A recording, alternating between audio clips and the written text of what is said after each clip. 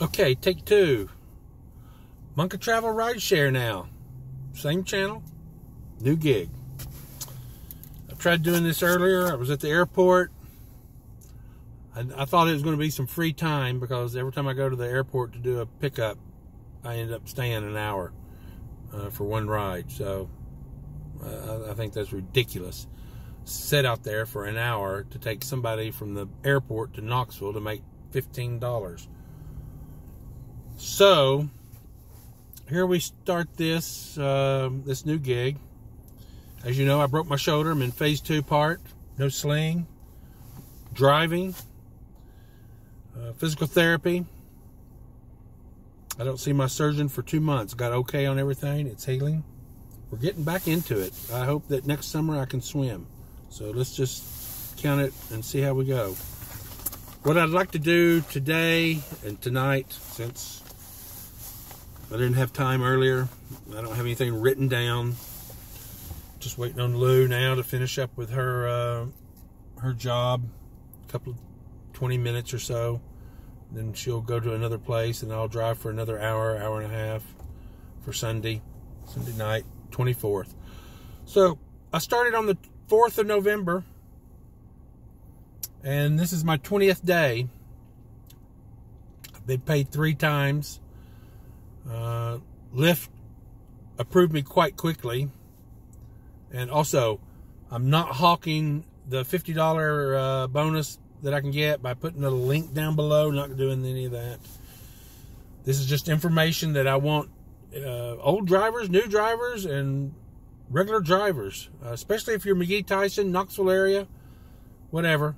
And maybe this is for the new drivers because I certainly didn't know this information that I'm getting ready to spill out, which I don't think it's bad. I think it's okay. You got to know.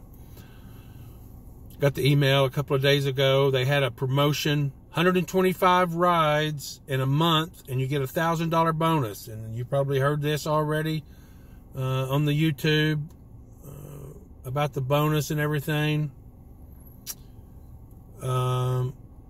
So I thought, well, I'm going to bust my ass. I'm going to get my 1,000. I'm going to buy that new QLED that I wanted, that new TV.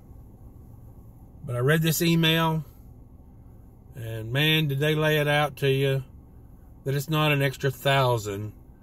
It's only 1,000 for the month if you get your 125 rides. So let's say that you go to UT campus.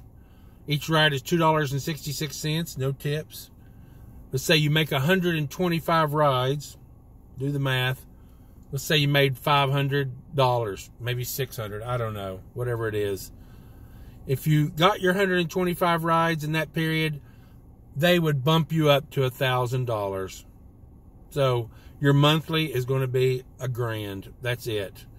You still got to take out your gas, your wear. I bought new tires for my new car that I got. So, you know, I'm probably already negative on my earnings. I don't know yet because the month's not over yet. And I'm still earning. So, what we want to do is say that if you work for Uber only, you will make more money. Especially in Knoxville. I'm sure this place is saturated. I know I go up to the airport sometimes, and there's 18 dudes up there, or people, driving for Lyft, and they all want to ride on that Japanese businessman coming in to work for Denzo to take them to Knoxville or something, give them a $100 tip. Ain't going to happen. Ain't going to happen. But I will tell you this. I took my Japanese from the airport down to Athens, Tennessee, 56-mile drive. And I even went back and picked him up. And it was on Uber. Because these Japanese don't have Lyft overseas. They have Uber. Uber is worldwide, and you all know that now. And if you don't, Uber's worldwide, Lyft is USA only. So, for the last 4 days that I've been doing the Uber and not the Lyft because I found out that I'm not going to make an extra $1,000, I just cut Lyft off. I said, okay.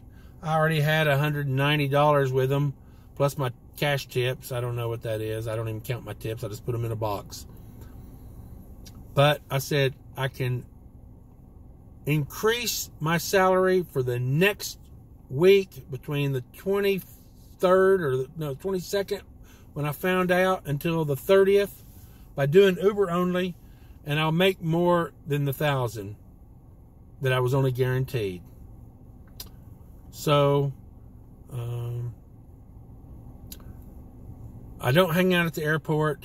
This airport ride is fine. You got to get in line. It's okay if you know when the trips come in. I generally know when the trips come in because I hang at McGee Tyson, and that's my airport that I fly in and out of to go to Knoxville.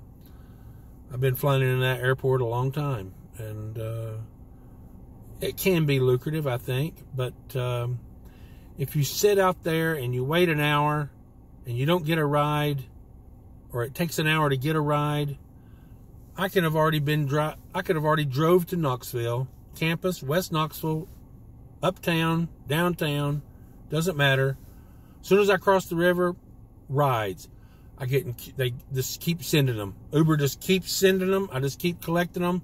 If they want to wait 10 minutes before I get through, they can wait. They're happy.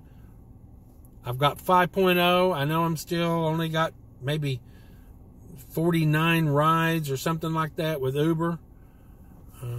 So, you know, and I did decline some rides earlier because I didn't know how to use the app, and I was switching between Lyft earlier on in the middle of the month between Lyft and Uber. Didn't really understand that. Watching some of these videos, you know, there's a lot of good Uber, Lyft, rideshare videos out there. I'm not going to name any names.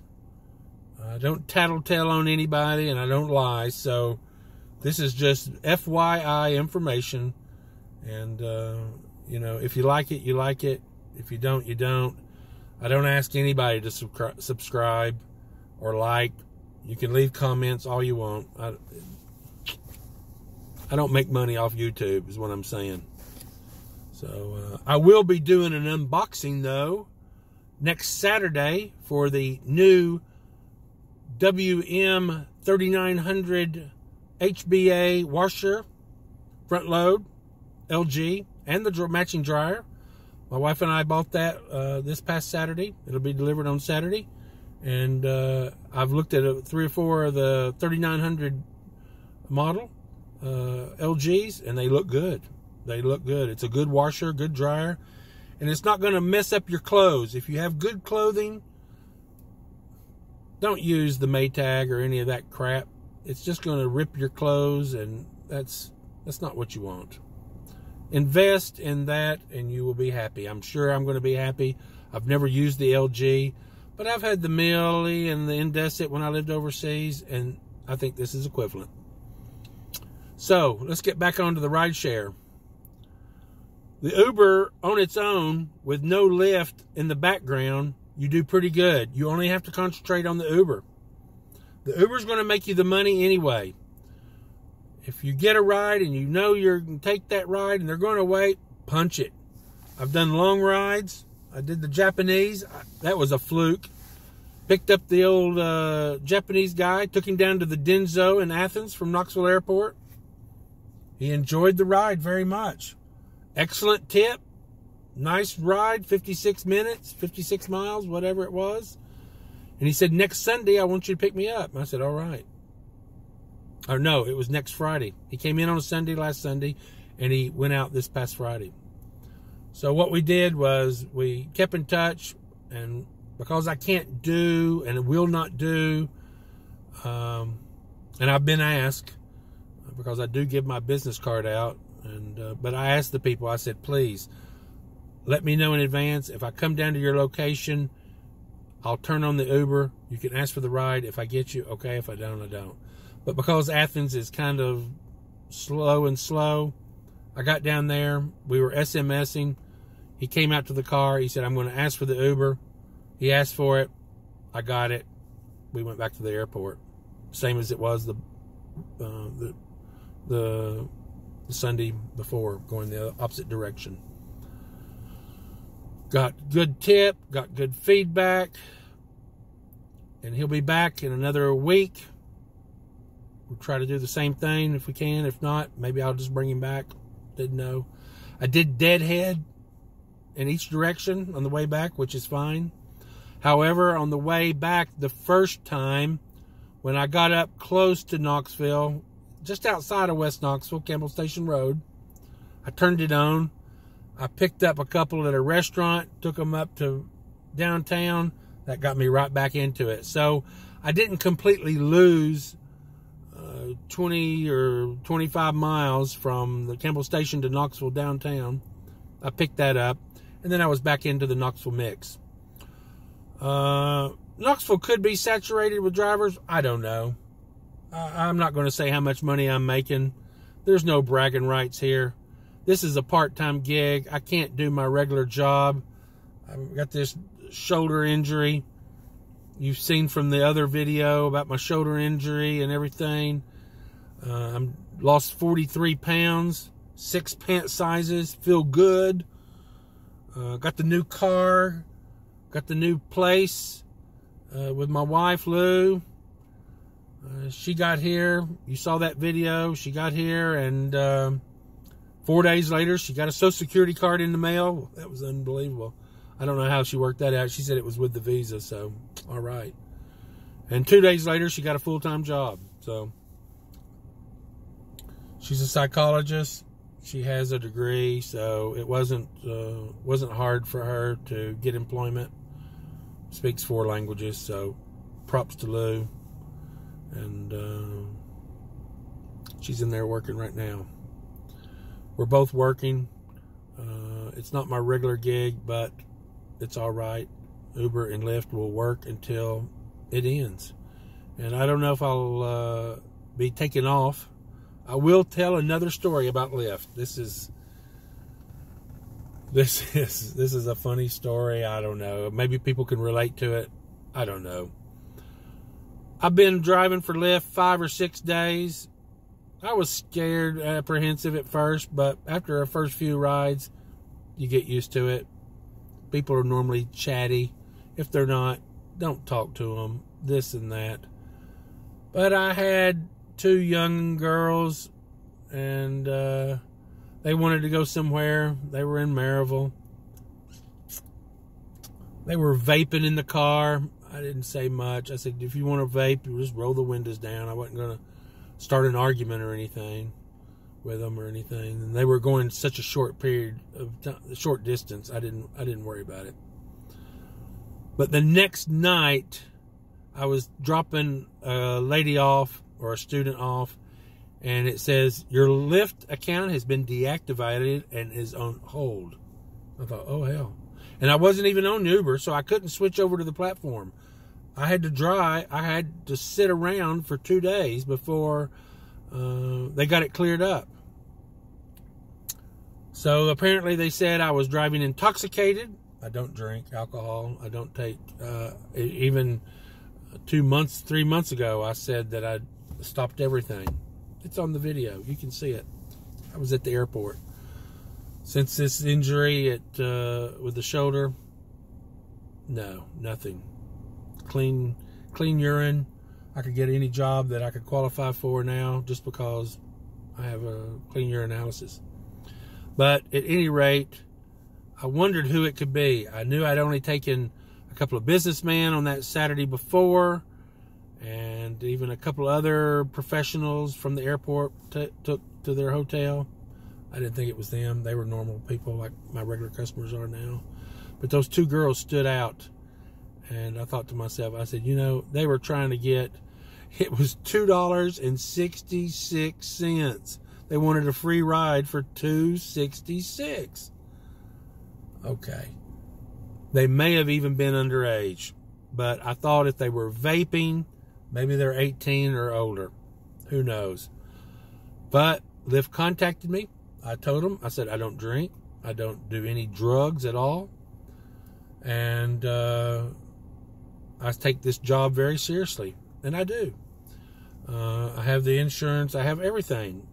Fully covered with everything. But a couple of days later, they reached out to me and said, okay, you're reinstated. And I looked back and it said, those last 5 drives, it said unavailable. You couldn't leave a rating or anything for them. And You couldn't find any information about that ride. They had blanked it out or something, so that's fine. Unlike now, when I take a ride, I can rate my passenger 5 stars and type a little thank you or cheers or whatever I put in there. So they were either underage or both, underage and trying to get a free ride. Indicated to me that I had been drinking alcohol or intoxicated somehow or driving under the influence, so whatever. You have to be careful what you speak about. I'd say that 98% of my customers are straight-laced. I had a couple of guys that could have been just doing something, but I don't talk about it. I don't talk to them. I don't play the music. I did have one lady. I had just bought 2 bottles of water just because I wanted some cold water to drink while I was driving, because I haven't stocked the car with water or gum or anything yet. It's a good idea. I think I probably will. I've got some tissue packs in there, these little tissues. I'll show them to you.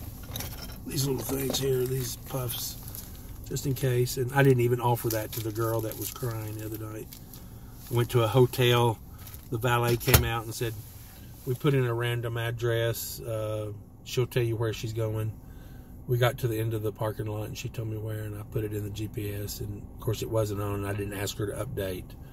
It had Robert, so it may have been the valet that took her there anyway. She cried the entire way. She must have lost a family member or some friend or something, but I put it in there. I took her to her place, and she talked on the phone the whole way. I didn't say much. Got her there in the driveway, and I said, I'm sorry. And I said, take this cold water. I had already given the other cold water to a father that was coming in to watch his daughter swim at University of Tennessee Stokely Athletic Center on Saturday. It came in on Friday. So that night after that, I had that extra water, and I said, here, take that. You might want that to drink later. And she said, my name is Nicole and this and that. And I said, I'm Gregory and all that. She said, thank you for getting me here safe. And she pulled, I could hear her doing the money. And it was dark. I didn't have the light on. I said, here's my business card. Gave it to her. And she said, here, this is for you. Thank you for getting me here safe. And I will use Uber all the time. And I thought, well, that's what it's about. Rideshare is about getting people to work, getting them home safe, get them to places, pick them up, take them wherever they need to go. Everybody needs a lift. I get asked about this gig. Do I like it? I'm not hawking any kind of code or anything to get $50 from you. No need. There's too many others out there. Look somebody else, get it from them.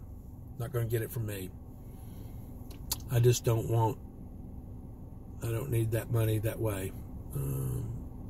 I get the money that I earn doing my job, taking the job seriously. You need to dress as well as you can. Keep the car spotless. I mean, even my wife helps me because of my injury. Clean the car. I wash it, car wash every day. I go to the Magic. I pay $24.99. It's normally $16.99 for one time. I know people say that's a waste of money. It goes on the expense account. I put it on there. I use the wash. Unless it's piss and rain, I do not wash the car. So I use that every day. I use the free vacuums every day. Keep the car clean, tidy. And I've got well over 34 clean cars, good driver, friendly, all that, whatever those 4 or 5 areas are. And I did hit some declines simply because I didn't know how to use the app. And this is 19 minutes and 34 seconds, and I'm cutting it at 20 minutes. I don't want to ramble and digress with this, but if you want to leave your comment, that's fine. No bell, no subscription. I'll do more videos coming up. And then hopefully next year we can get back on the travel videos and food vlogs. signing off. I'll see you guys at McGee Tyson. TYS out.